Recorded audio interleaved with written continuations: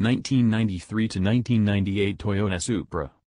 Overview. The Toyota Supra was designed to be a sporting machine that could compete with many of the major powerhouses of the day, but it wasn't until the fourth-generation Supra boat in 1993 that the car gained its status as one of the all-time greats. It featured an all-new exterior design that was more aerodynamic and much sportier looking than its predecessor. Gone were the sharp edges and pop-up headlamps to be replaced with long smooth curves.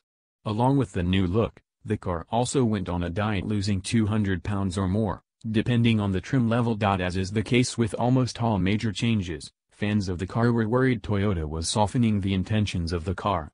That was until they turned the key on the new drivetrains.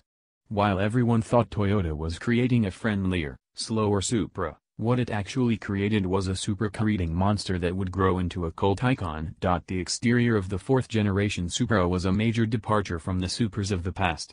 The car still had the hallmark long hood and short overhangs that signified its sporting pretensions, but the aggressively angled body had given way to a more 90s-friendly rounded style.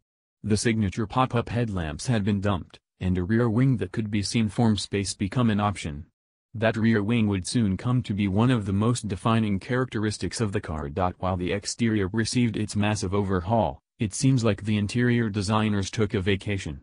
The interior had exactly 0 changes from the last year of the third-generation car to the first year of the fourth-gen. There was some modified standard equipment choices, but the overall layout, design and shape of every part and piece was identical. It may be that Toyota felt the car was perfect the way it was, and to be fair it still receives precious few complaints, but it is striking to think about the work that transpired on the outside to have Toyota change nothing in the cabin. The cabin was well designed and filled to brim with standard equipment, and that made the Supra an expensive car when compared to its peers.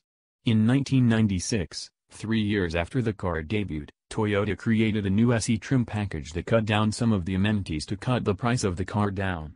Incidentally, this also helped cut some more weight from the car as well.